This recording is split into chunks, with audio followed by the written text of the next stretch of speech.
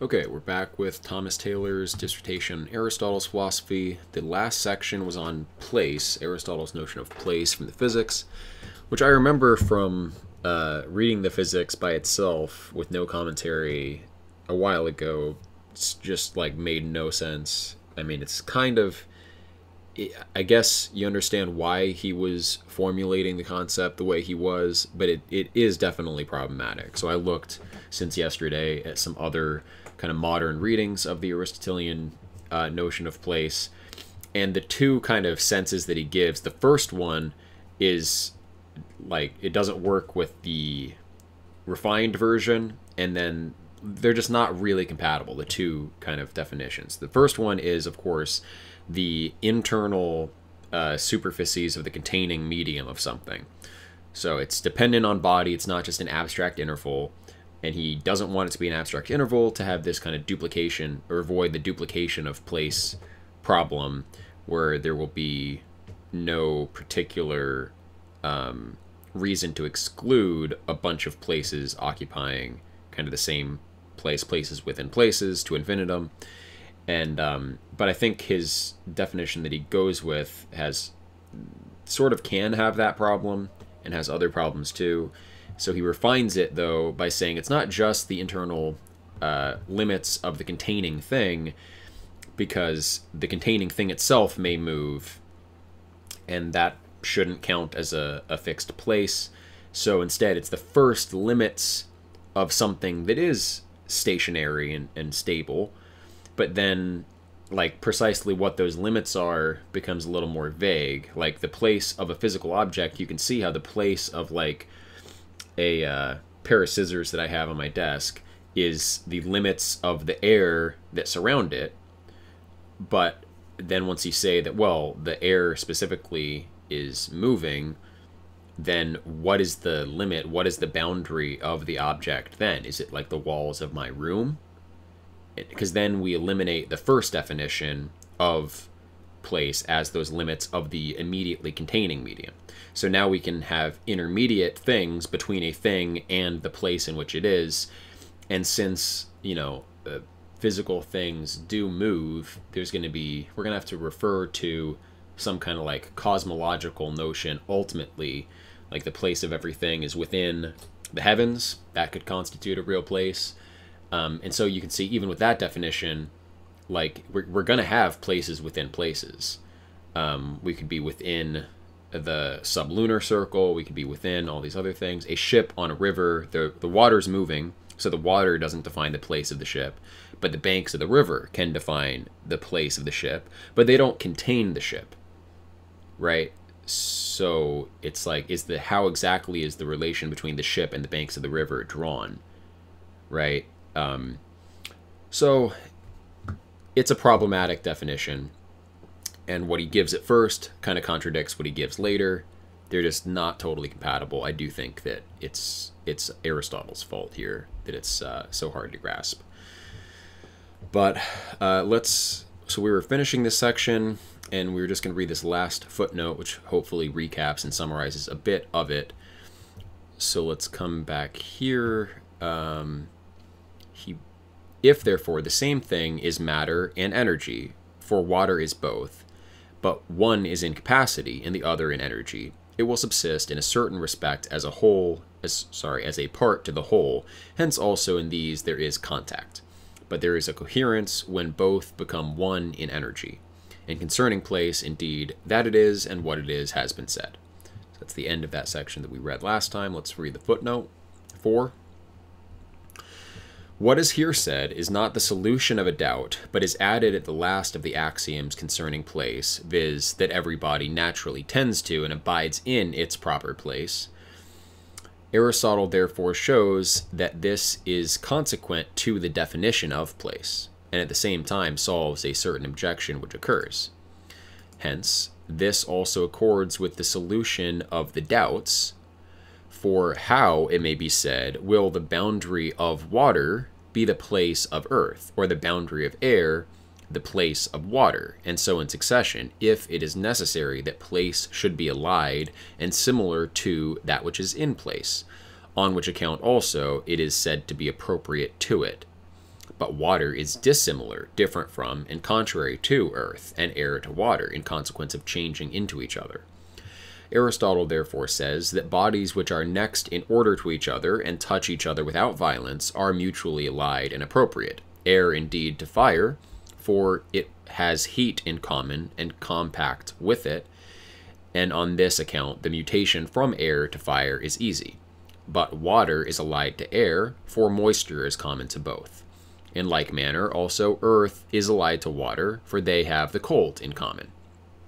Earth, however, is not allied to air, nor water to fire. Fire also, though it has its beginning in generation and mutation, yet, so he's referring here to the idea that, like, there are two qualities, so you get, like, a 4-part square that produces the elements. So, like, I think water is obviously wet and cold, and so it's dry, wet, hot, cold. So earth, I think, is dry and cold. Water is wet and cold. Air is dry. No, it's dry and hot. And then fire is... No, fire must be dry and hot. Air is wet and hot, I suppose. So anyway, you can produce the elements out of this combinations of things, and then he explains the kind of mutual sympathy of the elements. How this relates to place exactly is not clear to me.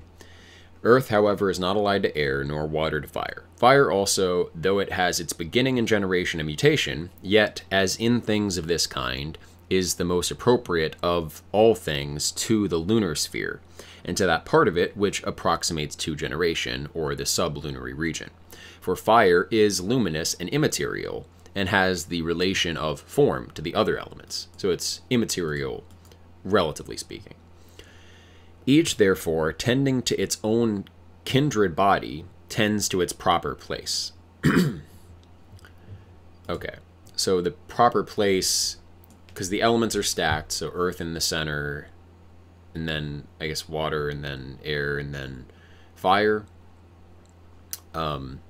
So the proper place of the elements is determined by their mutual sympathies, and each goes to its proper place, the place being the limits of the surrounding bodies.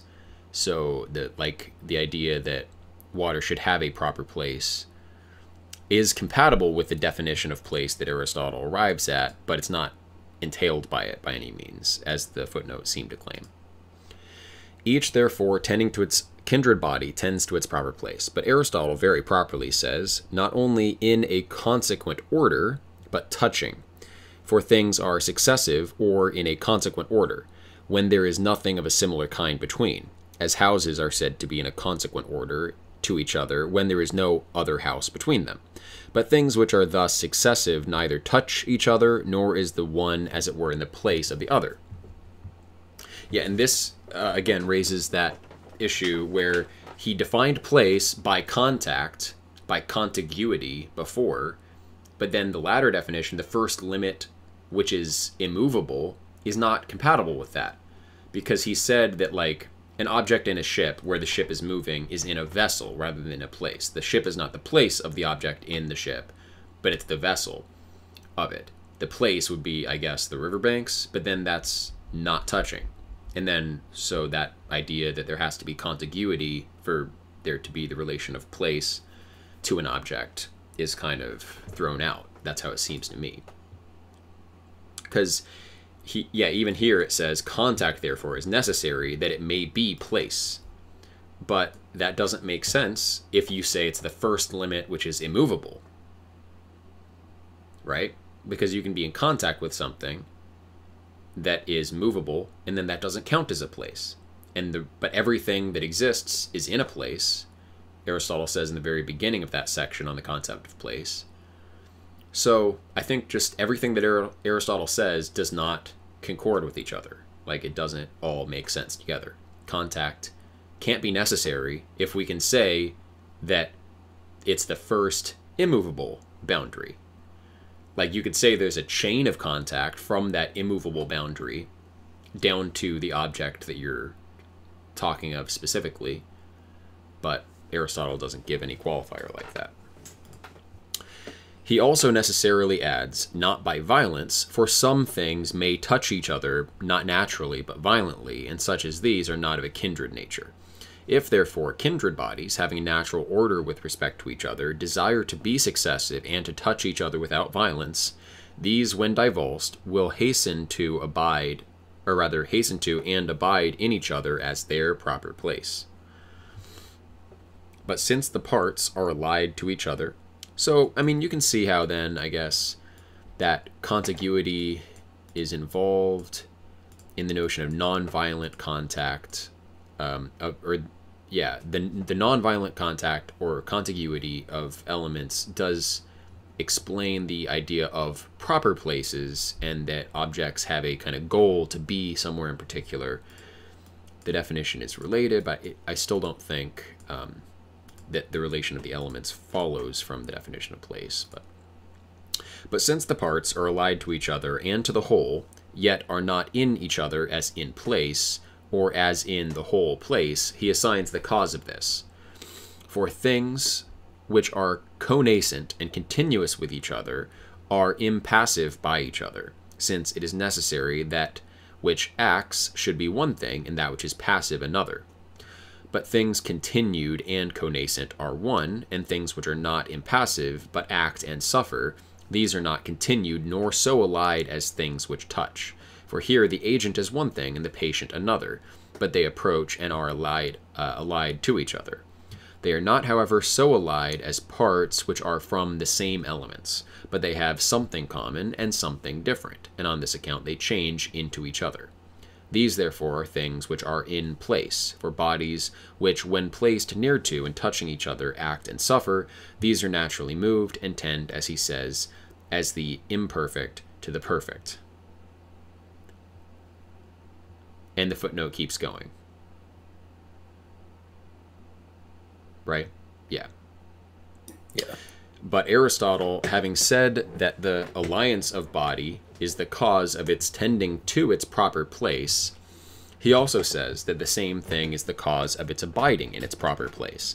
For as that which is separated from its kindred nature is in consequence of desiring it, is moved towards it, so likewise when it has arrived where it is, it desires to remain there, for it is nearly a part of it, by which it is comprehended according to nature.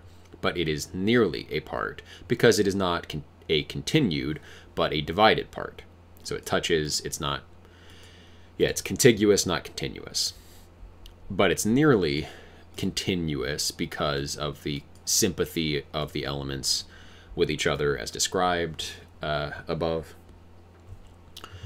As therefore it is natural to parts both to tend to their wholes and abide in them, so likewise it is natural to things that are allied, when they are divided, to tend to and abide in each other, as in their proper place. For as parts properly so called, as for instance a part of water or air, preserves in its whole an adaptation to it, both when the whole is moved and when it is permanent, in like manner things which are allied according to another mode preserve an appropriate subsistence, as for instance water to air. But Aristotle supposes the part to be moved, that he may the more assimilate it to things in place. For water seems to be, in a certain respect, a portion separated from air, yet it is not a part or portion in the same manner as matter, from which a composite is produced, characterized by form. For air is produced from water as from matter, in the same manner as a statue from brass, or rather, as an animal from seed, since the water does not remain when the air is produced. But how does Aristotle say, quote, "Thus also is air to water, for this is as matter, but that as form. Water indeed is the matter of air, but air is as it were a certain energy of water. Though at the same time, he says, water is a part of air, for matter is not a part of form, but both are parts of the composite. In answer to this, it may be said that the composite is especially essentialized and characterized according to form. Or, as Aristotle says, that water is air in capacity, for as seed appears to be a part of the animal produced from it, so water is, in a certain respect, a part of the air generated from it, being air in capacity." So seed is part of the animal, but is also, as it were, the matter out of which it's derived. But anyway, I'm not going to work too hard on all of this. Aristotle said he would get to that discussion, which he raises, I think, seemingly for no good reason, other than to indicate that the natural positions of the elements are related to this definition of place. But he brings it up and says, but we're going to deal with that later. So we also will deal with it later. Chapter 11. Of a perfect vacuum, which has no existence except in the heads of those who think it has, Aristotle writes as follows. Quote, Aristotle, on the vacuum. After the same manner, we must conceive that it is the business of a natural philosopher to speculate concerning a vacuum, whether it is or not, and how it subsists, or what it is, just as concerning place, for it is attended with similar incredibility, and the belief in it is derived from the conceptions about it. For those who assert that there is a vacuum consider it as if it were a certain place and vessel. And it appears so. The discussion of place precedes it because one of the common misconceptions about place as interval leads to the idea of the vacuum. But Aristotle's definition of place avoids the seeming necessity of the vacuum. And it appears indeed to be full when it possesses the bulk which it is capable of receiving. But when it is deprived of this, it is void, as if a vacuum, plenum, and place were the same, but their essence not the same. It is necessary, however, to begin the speculation, assuming the assertions of those who say that there is a vacuum, and again of those who deny its existence. So let's hear those who argue on each side. And in the third place, we must consider common opinions concerning them. Those, therefore, who endeavor to show that there is not a vacuum do not refute that which men wish to call a vacuum, but that which they erroneously assert, as Anaxagoras and others who confute about this matter. For they demonstrate that air is something by twisting bladders, showing how strong the air is, and receive it in clepsydra. Footnote 5, the clepsydra, says Simplicius, i.e. harpagae, were instruments for drawing up vessels of water from wells. These instruments, when they contained air, did not receive water, but immediately on the departure of the air seized the water, which they did not dismiss, till the person who covered the cavity with his finger removed it, and thus permitting the air to enter in proportion to the water that ran out. So Aristotle is saying here,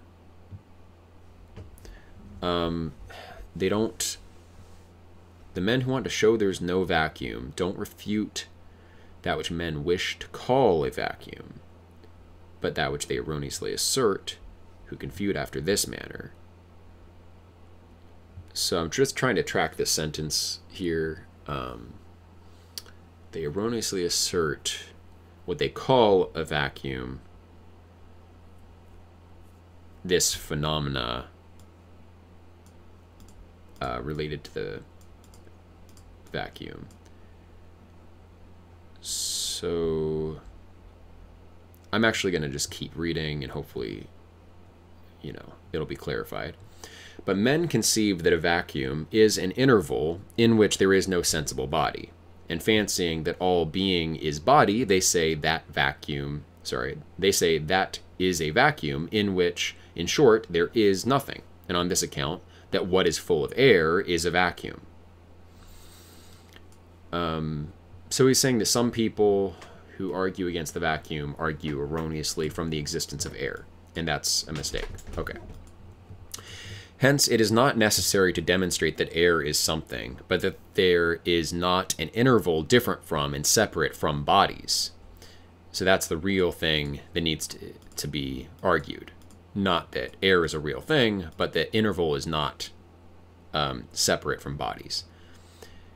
So there's no abstract background grid of space that things move on, because then the vacuum could exist, but instead we have to eliminate the interval in that sense. And that it is not in energy, and think back to the concept of matter. We called it interval and quantum, but it is related to bodies. And that was the first notion of space, right? The pure interval was prior to the great and small, but it's a movement from being to non-being. It's like the first appearance of body, and that's also the first appearance of, you know, location and spatial properties. So spatial properties from the ground up, from the existence of matter, already assume bodies. And here, given the notion of place, interval is not going to be separate from bodies either. That is like large-scale spatial interval. And that it is not, let me restart here, actually all the way back here. Hence, it is not necessary to demonstrate that air is something, but that there is not an interval different from, inseparable from bodies, and that it is not in energy and does not pervade through every body, so that it is not continuous, as Democritus and Leucippus say, who maintain the existence of the void, and many other physiologists, and that it is not anything beyond all body, since body is continuous. So there is a plenum, he's saying, contrary to the atomists who maintained that there is this void. Footnote 6. Of this opinion also, says Simplicius, were Metrodorus, the Chian, and some of the Pythagoreans, as Aristotle also shortly after informs us. This likewise was the opinion of Epicurus. Simplicius adds that Porphyry does not write, I'm not going to read all that, neither being separate nor in energy, but neither inseparable nor separable from them. For Democritus, says Porphyry, asserted that this interval is inseparable from bodies, on which account neither is the universe continued, bodies being intercepted by a vacuum, but those, as the Pythagoreans, said it is separable, who asserted that there is a vacuum beyond the world, but admitted the universe to be continued. Okay, so some Pythagoreans held that there's a vacuum outside of the cosmos, but that the cosmos is a plenum. However, as Simplicius justly observes, the former reading is better, though the latter may also be defended. For of those who believed in a vacuum, some said it was itself separate by itself, pervading through the whole world, and extending in continuity beyond the world, but others said that it is everywhere dispersed through the pores of bodies, and on this account appears to be inseparable from them. Hence, of the four following arguments, that from motion and increase introduces the first vacuum, but that from compression and ashes the second. So that those who wish to oppose a vacuum by showing that air is something do not proceed to this conception or a vacuum through the proper gates, according to the proverb, and as it were entrances, but beside the gates, that is, externally and through other avenues. But those speak more probably who say that there is a vacuum. But Aristotle's going to reject the vacuum. But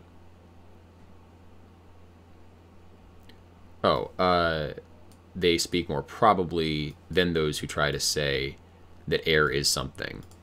So I think it's just re-articulating that at the end here, some people argue for the existence or the non-existence of a vacuum by showing that air is something, and that's dumb, and those argue more probably or make a plausible case that there is a vacuum, although still that's wrong. Okay, so let's go back up here. These, therefore, do not meet the problem through the gate, but rather those who say that there is a vacuum. Okay, so people who talk about that air is a real thing are just missing the point. They're not going at it in the right way. Those like Democritus and Leucippus, who say that there is a vacuum, or at least like in the right playing field. But one thing indeed, which they say is that that if there is not a vacuum, there will not be local motion, and this is lation and increase. For motion would not appear to subsist unless there was a vacuum, since that which is full cannot receive. So he's giving the argument of the atomists for the existence of the vacuum. And if it could receive, there would be two bodies in the same thing. Certainly on this hypothesis, any number of bodies, whatever, may subsist together, for the difference cannot be adduced through which that which is asserted will not take place. But, so he's saying I think that those who argue in this way don't say why any number of bodies can't be in superposition. And then I think he's going to give that argument. But if this be possible, the smallest may receive the greatest thing, for that which is great is many small things. So that if many equal things may be in the same thing, this also may be the case with many unequal things. Melissus, therefore, shows from these things that the universe is immovable, for if it were moved... So yeah, Melissus will argue against the vacuum too, but he takes the arguments of the atomists for the void and says, well, the issue is that there's no motion. You say that without a vacuum, motion wouldn't be possible. Well, there's no motion, so no problem. Melissus, therefore, shows from these things that the universe is immovable, for if it were moved, it would be necessary, says he, that there should be a vacuum. But a vacuum does not rank among beings. In one way, therefore, they thus show that there is a certain void. That's one of their arguments for the void. Footnote 7. Aristotle adduces 4 arguments of those who say there is a vacuum. 1 according to the conception of a separate vacuum, 3 according to the conception of a vacuum dispersed through the pores of bodies. He adds also a 5th argument from the opinion of the Pythagoreans. But of the 4 arguments, the first is as follows. Arising from a certain division of one asserting that local motion, which is beheld in lation and in augmentation, is either produced through an intermediate vacuum or through a plenum. But it is impossible that it can be produced through a plenum, as will be shown. It must therefore be produced through a vacuum, and consequently there is a vacuum. And indeed, that motion must necessarily be produced through something intermediate appears to be self-credible to the intelligent, because the local transition from this thing to that from which, and that to which, differing from each other, must be effected through some interval between the two. But that every interval must necessarily be either full or not full is evident, for the division is contradictory, but that which is not a plenum is entirely a vacuum. That it is, however, impossible for motion to be produced through a plenum, he demonstrates through a hypothetical syllogism as follows. If the motion of bodies, according to place, is through a plenum, body will penetrate body, and the smallest will receive the greatest. But this is impossible, since if admitted, the water in a bowl might receive the sea. The antecedent, therefore, is impossible, viz., that motion should be effected through a plenum. He also shows the deduction, i.e., I think that Aristotle eventually will say that there is no vacuum, though. So... He also shows the deduction, i.e. that the smallest would receive the greatest through this, that if, in short, it received any other body from the first, so as that there could be 2 bodies in the same interval, the same also would receive another third, because it had received the double, and the whole again would receive another fourth, and so on in succession, for no reason can be assigned why it should receive 1 and not many bodies, for 1 was full as also 2. It will therefore receive the greatest, for since it is great, it may be divided into many parts equal to that small thing which was the subject at first. For that which is great, as Aristotle says, is many small things. So the smallest, if it can be in superposition of many bodies occupying the same interval, will become the greatest, because the great is many small things. And each of the small things in that which is great, being equal to the small subject which was at first, the whole also will subsist in it, and the smallest will receive the greatest, which is obviously absurd. It is evident also that if it should receive things equal, it will likewise receive things unequal to itself, for many equal things make the unequal. It receives, therefore, things unequal. Right, so if it receives many equal things, then the sum of those equal things are unequal to it, so it receives the unequal. It receives, therefore, things unequal and consequently the greatest, though for it to receive things unequal is absurd, and hence Aristotle does not omit to mention this absurdity. But that the introduction of a vacuum from motion is ancient is credible from Melissus, using the deduction as evident that if any being is moved, it is moved through a vacuum, and afterwards assuming this position, but there is not a vacuum, he adds, being therefore is not moved. Melissus, however, did not reason in this manner concerning a corporeal nature, nor concerning anything partial, but about that which is intelligible and every way perfect, For he conceived that this is one and immovable, demonstrating its immobility through its being all things, and through there being nothing besides it which can occasion it to be moved from the condition of being it possesses through a vacuum, for there is no vacuum there. Perhaps, too, neither is there any difference there, since it is all things, and non-being has no place in all perfect being. And though it should be admitted that difference is there, according to which forms are separated from each other, yet difference also is being. And a vacuum has no place in all perfect being, as neither has non-being. Quote, let not your intellect this path explore. Yeah, so don't even look into non-being, says Parmenides in his poem.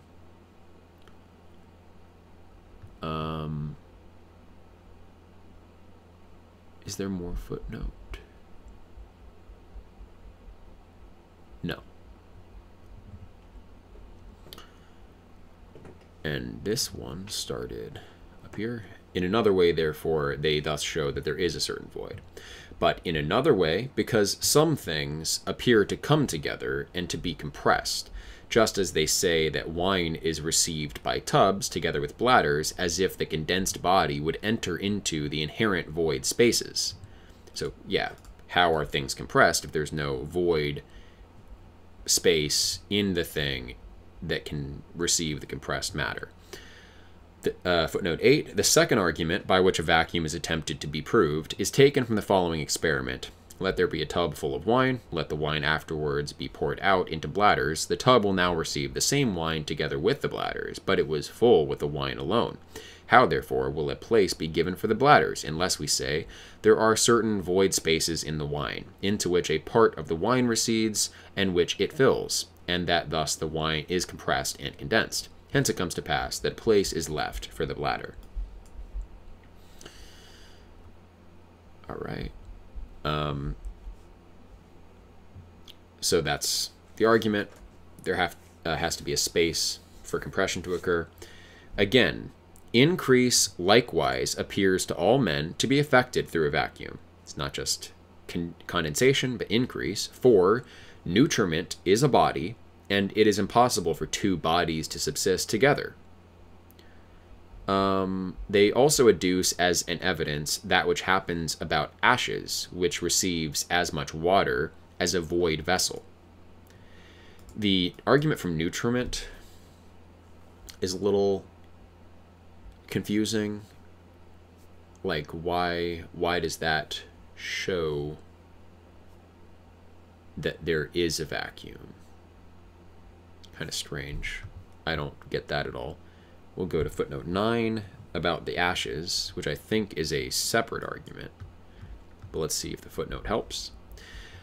The fourth argument is assumed from another experiment, by which it appears that a vessel will receive as much water when it is full of ashes as when it is empty, which it would seem cannot happen for any other reason than because the ashes have many void spaces which receive the water or receive the ashes when they are compressed. Yeah, so he doesn't address this argument that was confusing to me from nutriment. If anyone, the one viewer in here on YouTube, has a solution to this issue of nutriment, why does taking in nutriment show a vacuum? Share that thought. I don't know if Karnik and the Jitsi, you have a suggestion. I'm happy to just kind of leave that aside for now, but all right. The Pythagoreans also say that there is a vacuum, and the footnote said some of the Pythagoreans, but okay, Aristotle says, that's important to remember, that Pythagoreans maintained that, and that it enters into the heaven as if the heaven respired from an infinite spirit. So yeah, some Pythagoreans maintained there was a vacuum outside of the cosmos as a whole. They likewise assert that a vacuum is that which distinguishes natures, as if a vacuum were a certain separation and distinction of things in a consequent order, and that this first subsists in numbers, since a vacuum gives distinction to their nature. So the idea of some Pythagoreans is that a vacuum is that which separates even numbers from each other, so you need some kind of separating boundary, and the vacuum provides that, but maybe they meant that metaphorically. Interesting. Let's see what the footnote says. So what else, says Simplicius, can be the meaning of these enigmas of the Pythagoreans than this? That the difference, which is above the corporeal world and gives separation to the forms that are there, being participated by the sensible world, produces the distinction and separation of the forms it contains, there being no vacuum in the incorporeal world. So yeah, it's metaphorical, as I kind of indicated. Difference is a form, and that difference gives separation to forms in the sensible world, and we can call that vacuum, I guess. Thus the beautiful is different from the just, not because it is not just, but because it is all things according to the beautiful, through the union which is there, and because non-being is not in that which is perfectly being. So the forms are not separated from each other by a literal vacuum or non-being. They are distinguished from each other by their own essence expressing itself. Although they contain all things in the manner of their own peculiar essence. So, but in the sensible region, separation is produced through the introduction of non-being. For the monad, and remember from the sophist, non-being is associated with the different. It's not an absolute non-being. So difference in the realm of the forms, where there is no vacuum, gives the appearance of gives the appearance of vacuum in the sensible world. Vacuum being a kind of corporeal notion of non-being.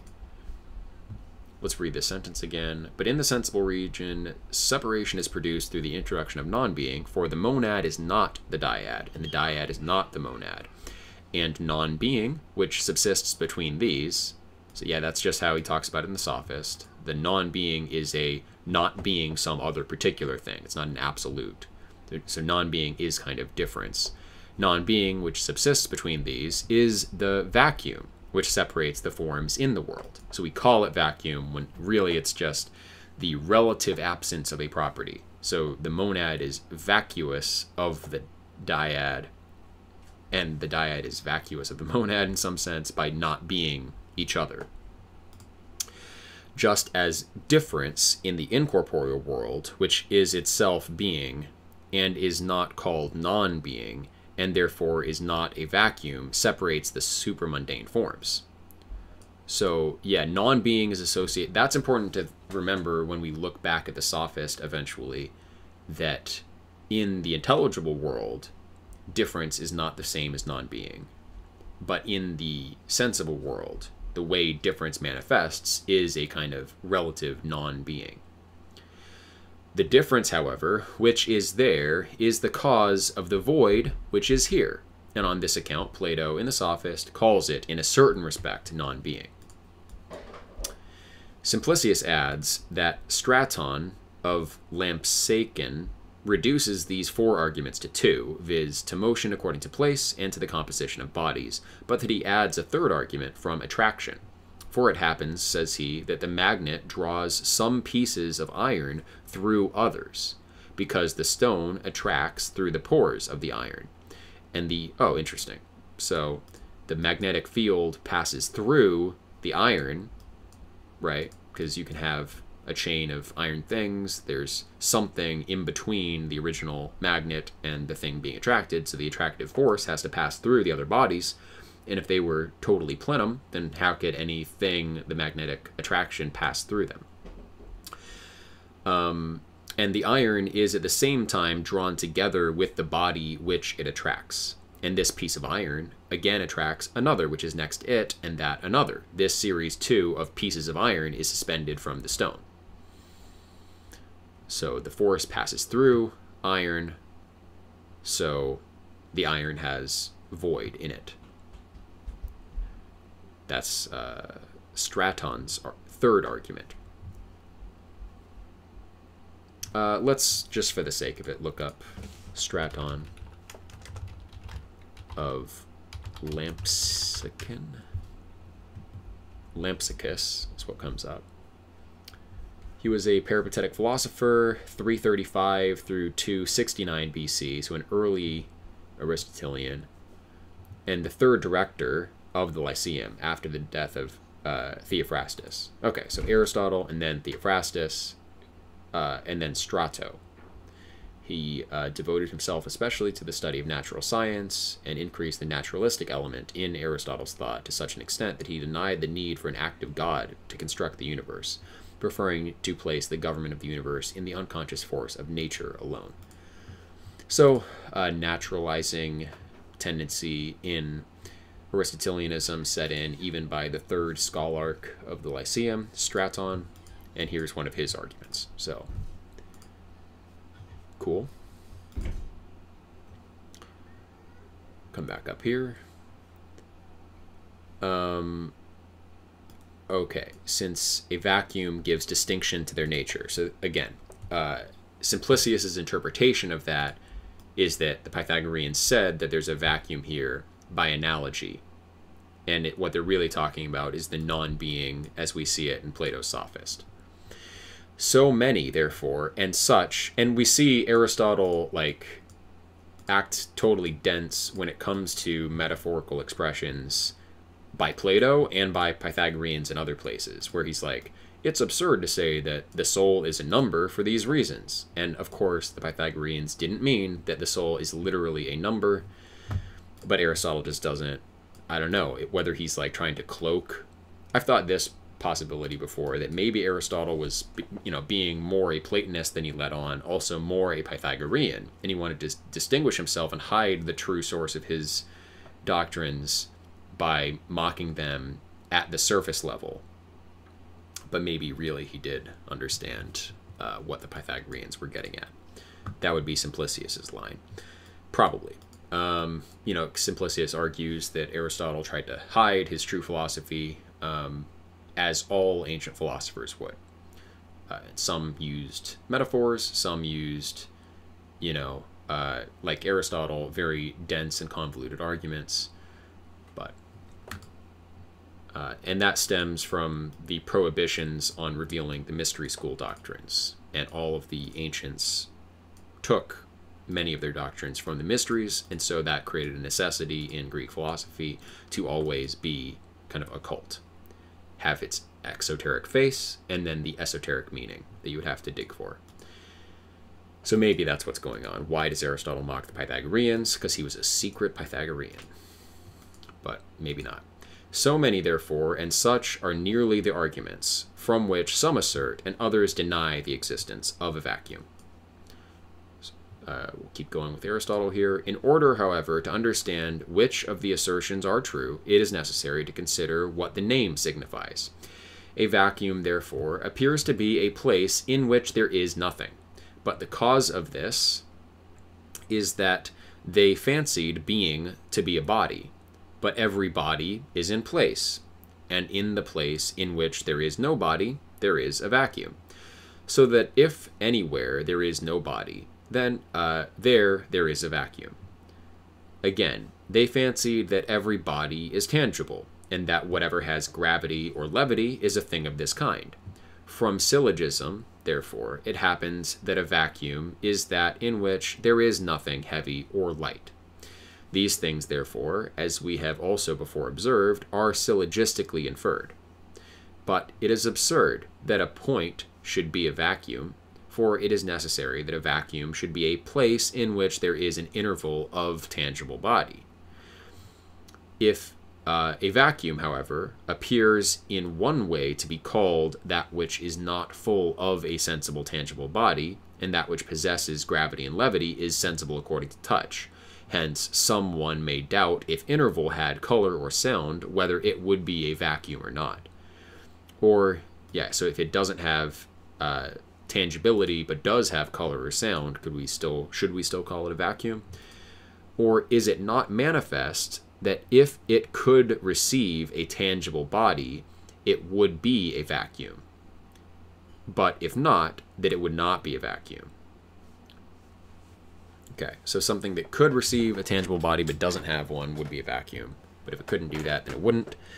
But after another manner, a vacuum is said to be that in which there is not this particular thing, nor any corporeal essence. Hence, some say that a vacuum is the matter of bodies, who also say, though not rightly, that this very thing is place. For matter is not separate from bodies, but they investigate a vacuum as that which is separate. All right, and we go to another chapter for some reason, continuing the same Aristotle quote. And before we go further, let me just like kind of Google, because I'm pretty sure that Aristotle denies the existence of a vacuum. Believe in a vacuum.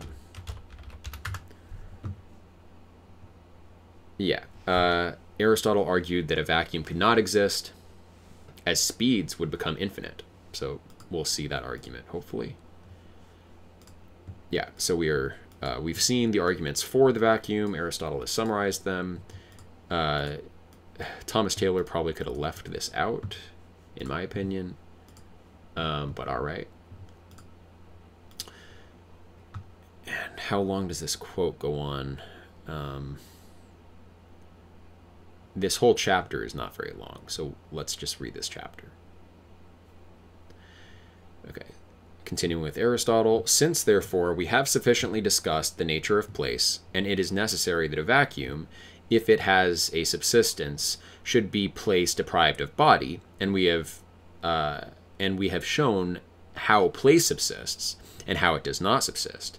This being the case, it is evident that a vacuum does not thus subsist, neither considered as separate nor as inseparable, for a vacuum cannot be a body, but an interval of body.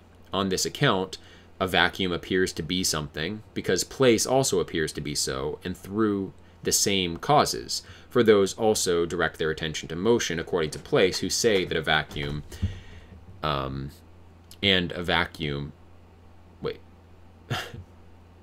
according to place, who say that place and a vacuum are something beside the bodies that fall into them.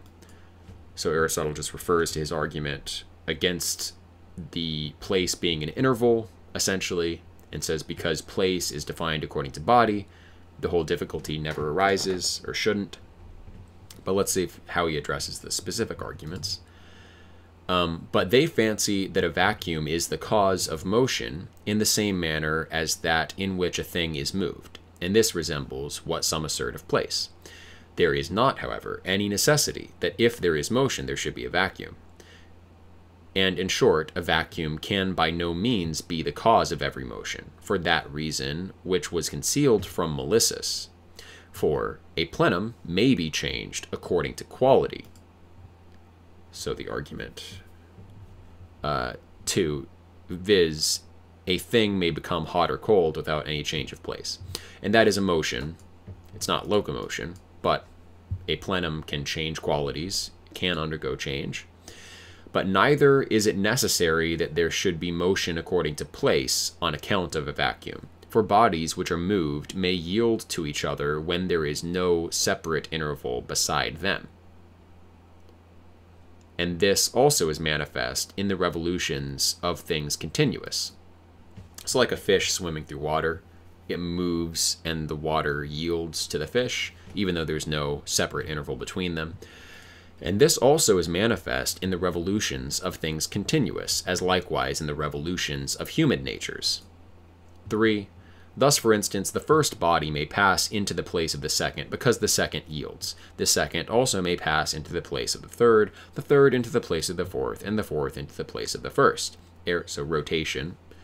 Everything can just change places and kind of circulate. Aristotle perspicuously demonstrates that this may be effected from things which are moved in a circle, whether they are continued as a wheel or liquid as water, which is rolled round in a vessel. For in these instances all the parts are moved and all change their place, yet they do not occupy any space which before was void, but mutually yield to each other. Bodies, too, may be condensed, not into a vacuum, but because the things inherent are expelled. Thus, water being compressed, the inherent air is expelled. Things likewise may be increased not only from the ingress of some body, but also by a change in quality, as if air should be generated from water. And in short, the reason concerning increase, and that of water poured upon ashes, so he's addressing those specific arguments now, now, and in short, the reason concerning increase, footnote 4, the ashes example. If anyone, says Simplicius, indefinitely understands increase of things which arrive to a greater magnitude, it will be sufficient to adduce to him the mutation of water into air, and in short, of a body less to one greater in bulk. But if he understands it of the increase which properly subsists through the intermission of food, he will not, by introducing a vacuum through the accession of food, be any longer subverted by other arguments, but will be caught, according to the proverb, by his own wings. Or, as Aristotle more properly says, the argument will impede itself, for in order that he may solve the common doubt about nutriment, he introduces a vacuum, at the same time not solving, but rendering the doubt more dubious, for either accretion is produced in consequence of the nutriment pervading through a vacuum, or the nutriment does not pass through the body. And if this be the case, of what use will the hypothesis of a vacuum be? If body does not proceed through body, that which nourishes through that which is nourished. Or what will be the use of a vacuum if nutriment is a body, or if every part is not nourished and increased, which is contrary to evidence, for bodies are nourished and increased every day, or rather, in every part. For if bodies are entirely nourished and increased, every body will pervade through body, to avoid which they suppose a vacuum, or every body will be a vacuum, if every body is indeed increased, but the increase is produced through a vacuum, so that body will no longer have a vacuum in itself, but will itself be a vacuum. And body in a vacuum will be the same thing. Hence those who suppose a vacuum do not show that it has a subsistence, but endeavor to solve the common doubt concerning nutriment through a vacuum, and thus make the doubt still more dubious. So I'm not going to try to follow the details of that. That's the issue of the nutriment argument, which didn't make sense in the first place, but we'll go on. Hopefully he looks at the ashes example next. These doubts concerning nutriment Aristotle solves in his treatise on generation and corruption, when he says that not every part of the nutriment accedes to the body, but one part of it is carried off insensibly and another is introduced, and that when the influx is greater than the efflux, then increase is produced, just as when the efflux is greater than the influx, decrease is produced, for nutriment subsists in the pores of the body, and when it is assimilated adheres to them. The whole body, however, is not a pore, but where a pore is now, there a plenum is produced, and that which is now a plenum, through effluxion, becomes a pore. But the fourth argument was that which introduced a vacuum from ashes, since a vessel full of ashes receives as much water poured on the ashes as it would receive when empty. For, they, either body pervades through body, which is absurd, or the water proceeds into the void spaces of the ashes. By these, therefore, says Aristotle, the doubt is also impeded. For avoiding the absurdity of body penetrating body, they are compelled to say that ashes are incorporeal and void throughout, in order that the vessel may receive the same quantity of water, as if it did not contain the ashes. Right. Supposing that the ashes have voids in them doesn't address why it could contain the same amount of water, because then the ashes would have to be entirely void. For if the ashes being body could receive an equal quantity of water, it would thus follow that body would pervade through body, to avoid which they suppose a vacuum. Hence these also, endeavoring to solve the doubt by a vacuum, are impeded by it in the solution of the doubt. Eudemus, however, solves the doubt of the ashes in the third book of his Physics, for he says that this may happen without void spaces, since something hot appears to be contained in the ashes, just as in a calx.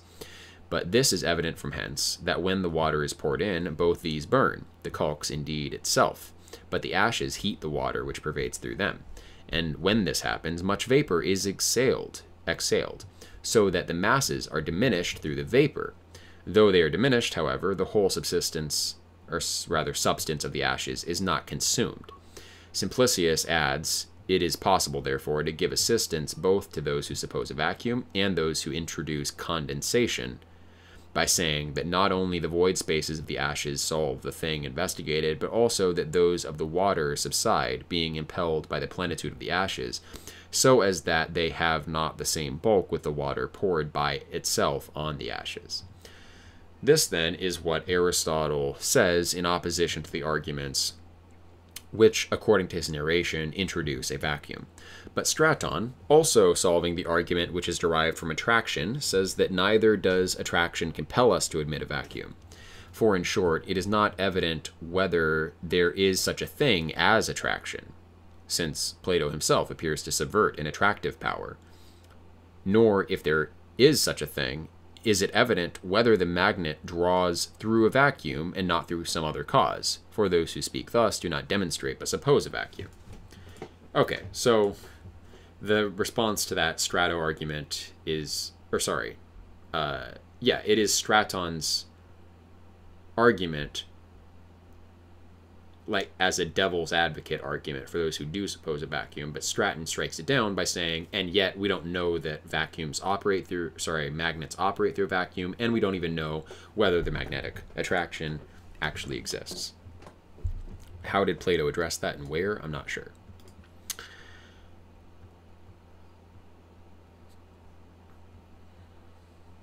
So back up here. And in short, the reason concerning increase and that of water poured upon ashes are respectively impediments to themselves, for either anything whatever is not increased, or it is not increased by body, or two bodies may be in the same place, they think fit therefore to solve the common doubt, but they do not demonstrate that there is a vacuum, or it is necessary that all bodies should be a vacuum, if it is every way increased, and is increased through a vacuum. The same reasoning also applies to ashes, that the arguments, therefore, from which they show that there is a vacuum may be easily solved is evident. Okay, so specific arguments have been addressed. We're moving on to the next chapter. We're still in this Aristotle quote. We'll still be looking at the notion of a vacuum and proving why there should not be such a thing.